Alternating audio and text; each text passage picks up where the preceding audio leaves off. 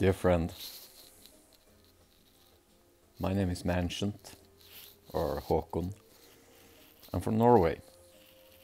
I'm a monk, and I'm a healer, something which I've been doing for many, many years.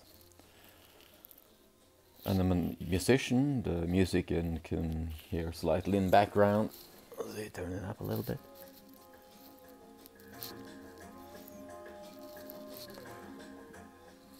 That's mine. A Star is Born, a Totally Odeon. Let me sit like this.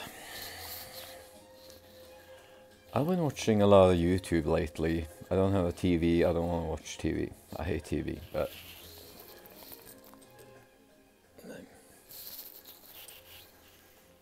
And I've seen a lot of gurus. There are so many people who try to tell you, you should do this, you should eat this, you should do that. Whoa. All you have to do to feel good is to send me $100, $1,000. Sign up for my class. Do this, do that. Happiness is there. Happiness is here. This is where it resides.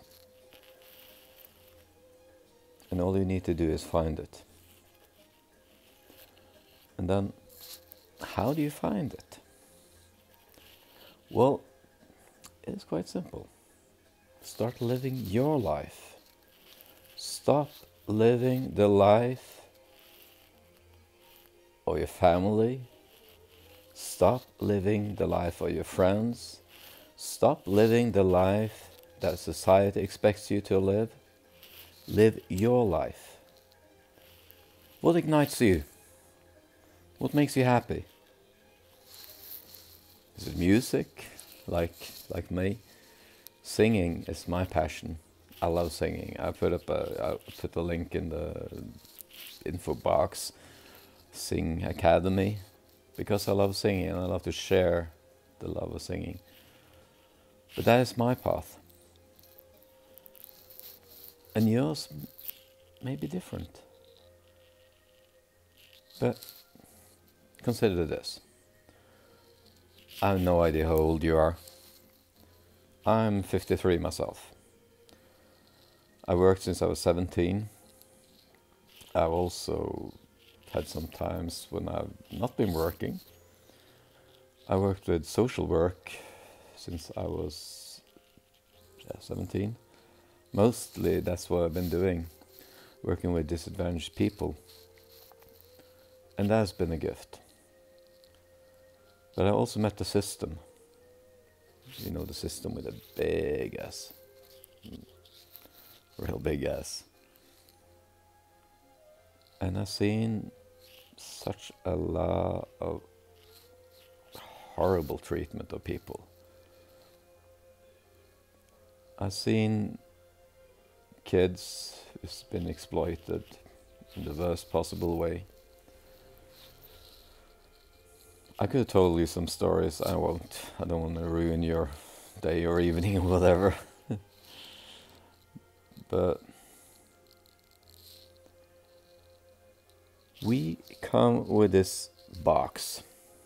This is where you're supposed to be. Box. We come with this box. This is how life's supposed to be. You gotta go to school, learn how to read and write, all that. Then you go to college, then you get a job. You stay in your job until retirement, and then you save up enough money that you can get a real holiday for the rest of your life. It's so stupid. So many of us are in jobs where we don't feel good. So many of us are in a society where we don't feel good.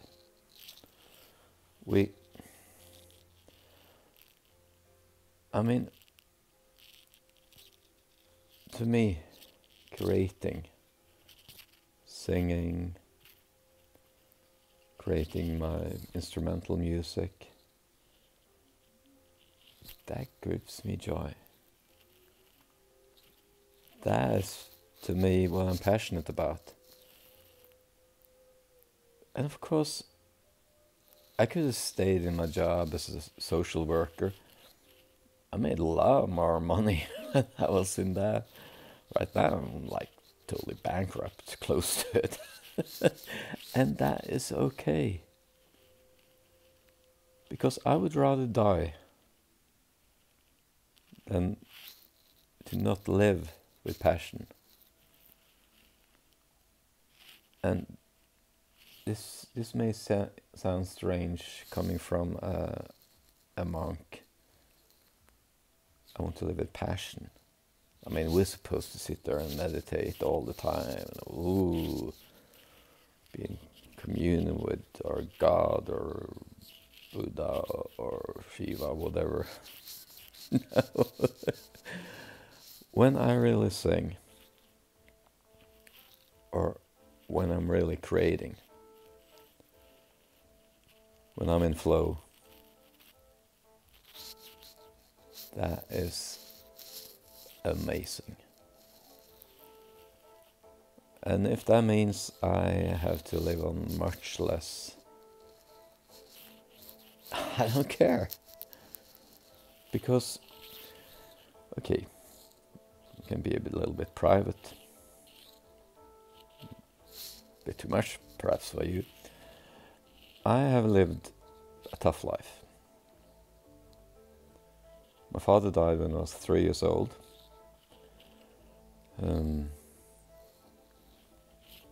He had a child coming with another woman than my mother.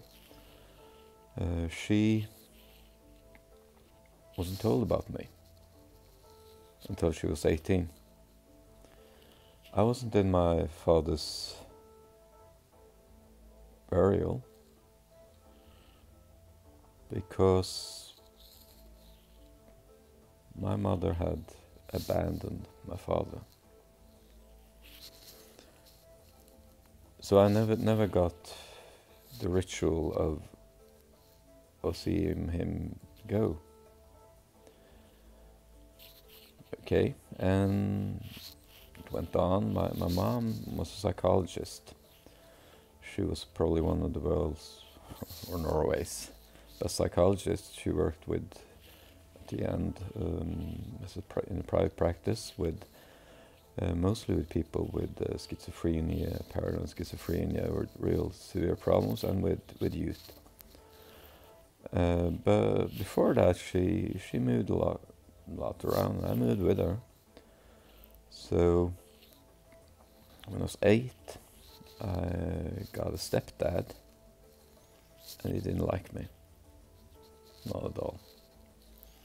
And I lived in a small community in Telemark, and I wasn't very much liked there either in school. So I was ostracized, which meant that I had no friends at all from the age of 10 till 14, something like that.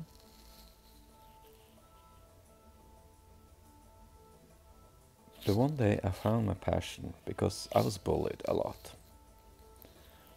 And I found my passion. There was this guy, one of my bullies. He pushed me to the ground. It was winter. And something snapped in me. And I said, no way. This is enough. So I jumped up, and it felt like Superman flying, with his cape and his fist first, and just hit him in the head, in the face. And he fell down. He was like, what? This tiny kid hits me. After that, a lot of the bullies, it stopped. When I was 14, I became head of the student council, arranged a strike against their principal.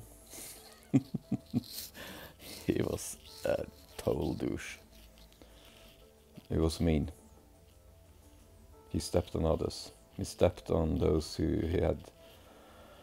One of his jobs was to teach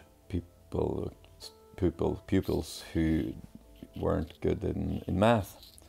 And after I became the head of the student council, I was told that he was not very good at it. So I asked to sit in one of his classes. He was like, "Well, Arne, can you tell me what is 1 plus 3?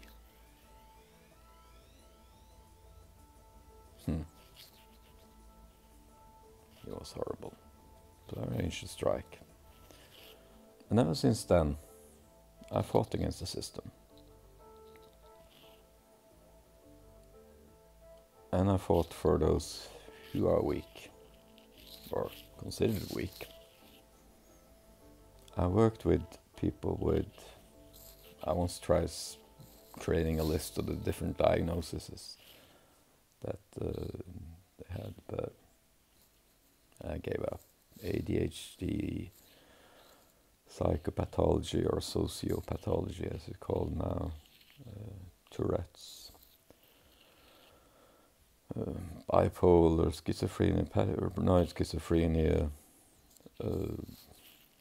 and a lot of the people with multiple handicaps, what used to be called vegetative people, which means that they have no way of expression. A lot work with autists, people within the autistic spectrum. Yeah, a lot. And to me, every day at work has been a gift. But something that I realize now is that I am like an empath. And what does that mean?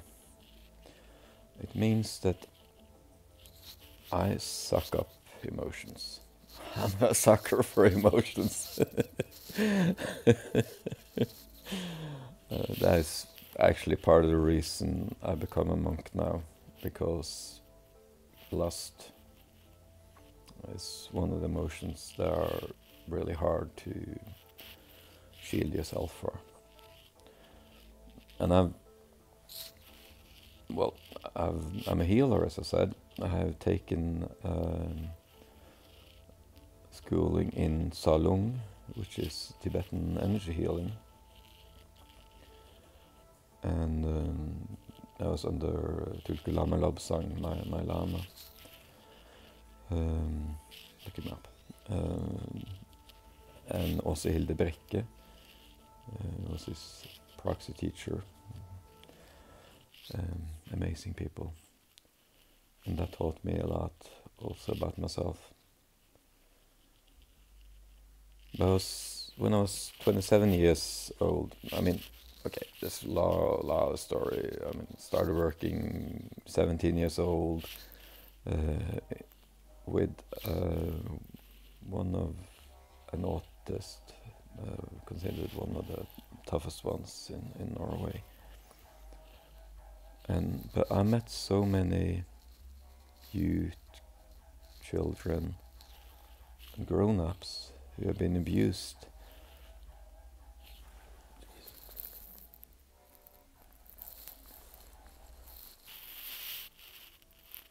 Been abused by the system, been abused by adults.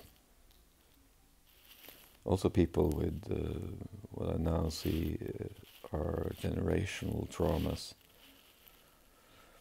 which is something you often see with African Americans or Africans and Jews who have generational traumas.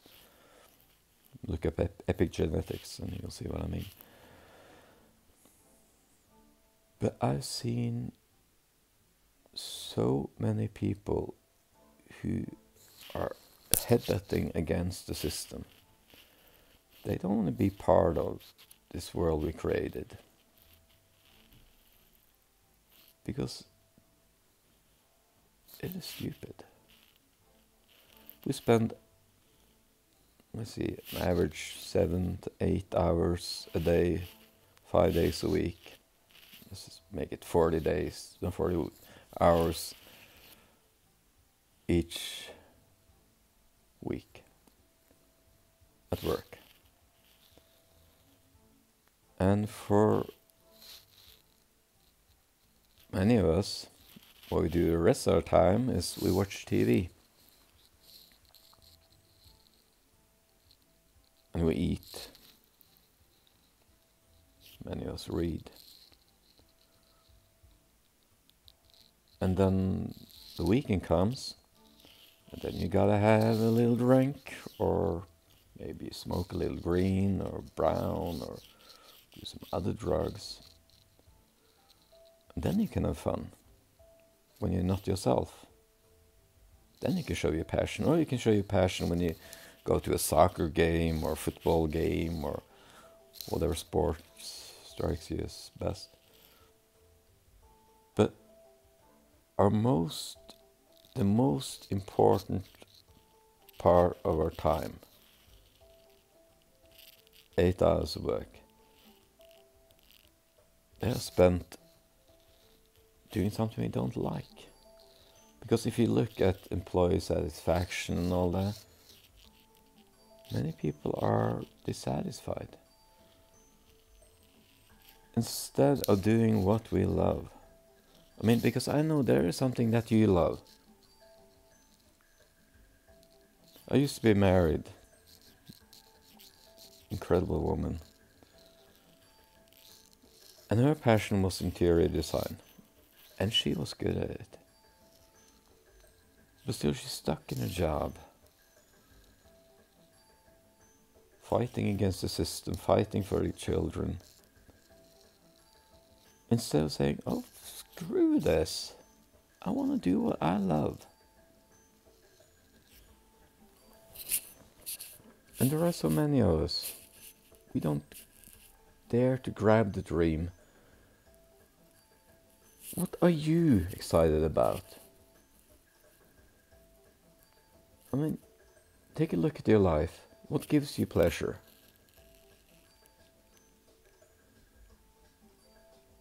Is it drawing? Is it singing? Is it storytelling? What makes you happy? And there are no gurus who can tell you, this is what makes you happy. That is something you know. So do something with it. And don't let anybody tell you that what your wishes, your dream, don't let them tell you, nah, that's not a good idea. You have to be realistic. It's difficult to make it as an artist, or it's difficult to make it as a storyteller or a writer or a monk.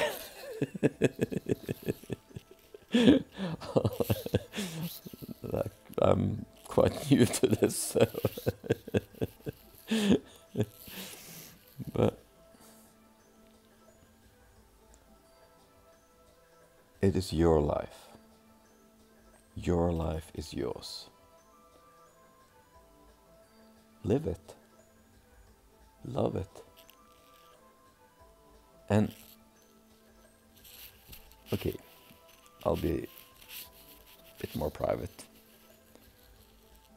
My life, which has been quite tough, has meant that I've had some really, really dark nights of the soul. Really, really dark.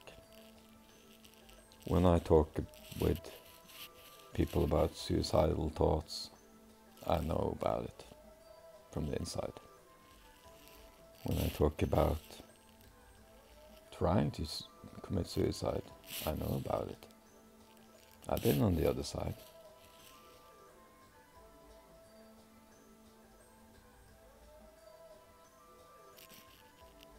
And I'm not afraid, but I don't search that. Because this life is what we make it. This life can be heaven. This life can be hell. And I'm thinking, follow your dreams. Do what you want. And you'll be a lot closer to hell. What did I just say? And you'll be a lot closer to heaven. A lot. And don't let anybody tell you, I don't care about their religion. I don't care if they're a guru, a priest, a monk, if they're doesn't matter what religion. Don't tell them that you live your life in the wrong way. Don't let anybody tell you, oh, you're a man, don't love men, or you're a woman, don't love women. Who are they to tell? No. Love is love. Love between consenting adults is okay. Love is love. Don't let anybody tell you anything else. I mean, to me, I like women. Yeah, I'm stupid. I became a monk. But that's my preference. And I would like those, if you are one of them, those who tell others that, ooh, homosexuality, bad, we gotta convert you. I will ask you, if I told you, you have to be, if you're a man, be with a man, what emotion does it strike in you? How do you feel? Doesn't feel good, does it? Or if you're a woman, you have to be with a woman. Nah. You have to be with the one you love. Because, to me, that is the only thing we carry with us. When we die, I don't know if you have a soul. I know that this is not all there is, but I really adhere to the thought that it's only love that lives on. Sometimes it's in memories that we leave in others, the love we shared. Other times it's perhaps something that moves on, like love is an energy. And I like that.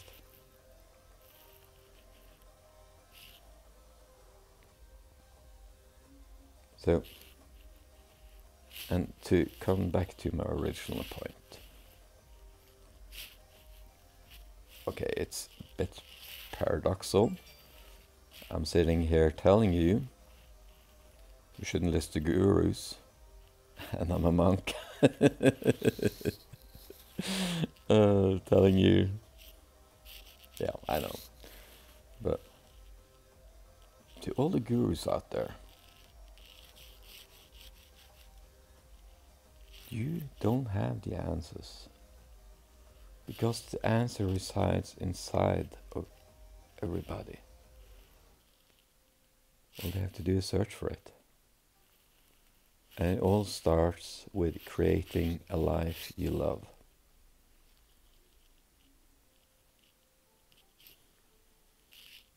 Okay. I'll finish there. It's almost 25 minutes. Namaste. As-salamu allayakum. Shalom. God bless you. Blessed be. This is mAncient. Oh, my name. I know, I should have thought of that sooner. I created my artist name from man, as I'm a man, and ancient. I forgot to think how I was gonna pronounce it. But I found that mAncient, that's okay. I hope you have a wonderful, wonderful day. Look for your passion. Look for the joy inside you. If you have to quit your job tomorrow, do it. If you have to leave your wife or your husband tomorrow, do it. If you have to move to a cave somewhere just to find solitude and peace for a little while, do it. It's okay. Or if you're one of those who are in the closet, go out of it. Just break down the doors. Screw this. Sorry. Beep. Live your life. It's your life. It's the only one we're given that we know of. I think there might be something more. I like the thought of my mother, psychologist Ed Newland. She wanted to come back as a dandelion, because dandelions break through tarmac. I like the thought of her becoming a dandelion. There is something more than this, I'm sure, but I won't tell you what it is. You have to find out. But believe in yourself. Don't ever stop believing. Find your passion. Go with your passion. Goodbye.